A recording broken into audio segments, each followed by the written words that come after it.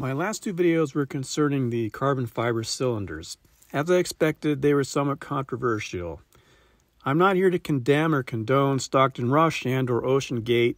I'm just looking at the technical aspects of the Titan as objectively as I can. I'm not here to get into the morality, ethics, or legalities. Those are separate issues. I am simply attempting to see both sides of the coin when it comes to the technical aspect. So please leave the none of this would have ever happened if Rush wasn't an ego-blinded butthole that should never use carbon fiber comments to yourself on this one.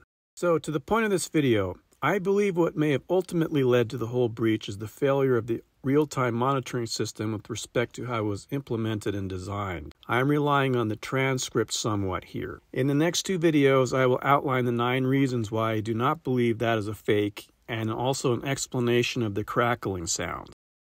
I know very little of the actual details of the real-time monitoring system, but I do know that Rush's patent was largely based on the Kaiser effect.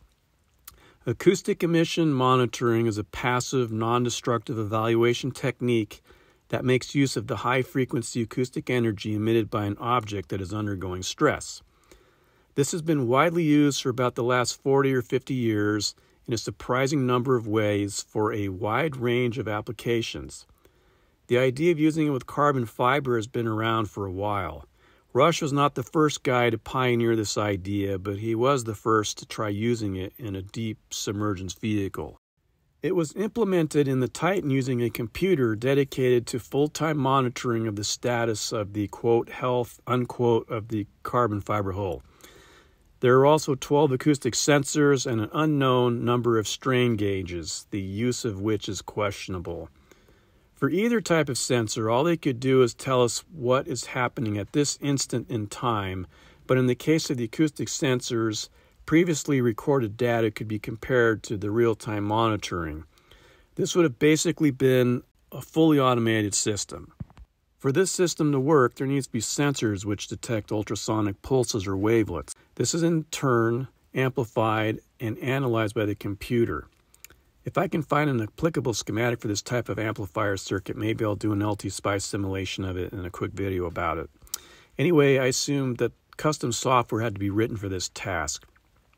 These wavelets are very weak signals and need to be amplified up to 1 million times while simultaneously trying to filter out extraneous noise.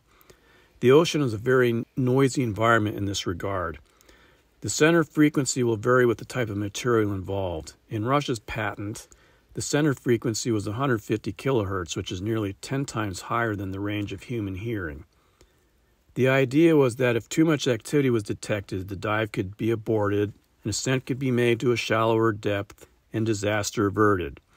Rush claimed there was a lot of time before the hull would actually fail, equivalent to 1,500 meters. On paper, that all sounds good, and in theory, it should work. However, the properties of carbon fiber present a conundrum. Carbon fiber is best understood as its own type of material. The molecular structure is like a polymer. The brittle fracture behavior is like a ceramic. The conductive properties are like a metal. The matrix is plastic, but the fibers are not. This nature of the material puts two things together in a way that is not normally seen. Acoustic emission monitoring is normally used with metals, which by nature have some amount of elasticity, and types of rock which really display seismicity as opposed to elasticity. In the Titan, we have these two things in concert, and interpreting the data seems to be tricky. In the case of carbon fiber, all this system can do is detect fibers breaking in real time. It cannot determine the level of damage or even necessarily where it is. So here are the potential problems I can see with the real-time monitoring system. Were there enough acoustic sensors? Did there need to be more like 48 or 60 of them? Were the sensors sensitive enough? Were they a bit deaf and couldn't hear anything but the loudest noises? Was the software adequately designed for the task? Was it limited by only looking for a certain type of waveform? Was the bandwidth wide enough? Is it possible that the resin was breaking down on a molecular level with every dive, and the real-time monitoring system simply couldn't hear it because it was below the frequency range being monitored?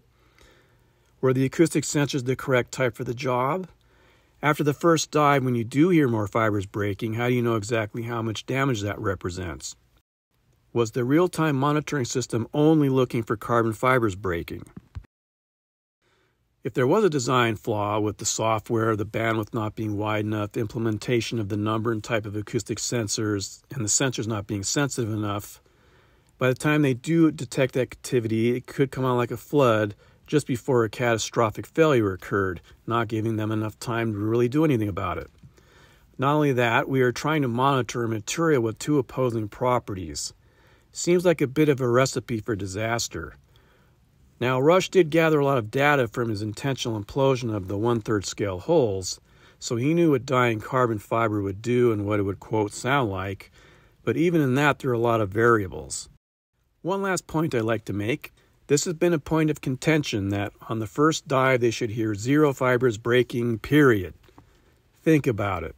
We live in an imperfect world.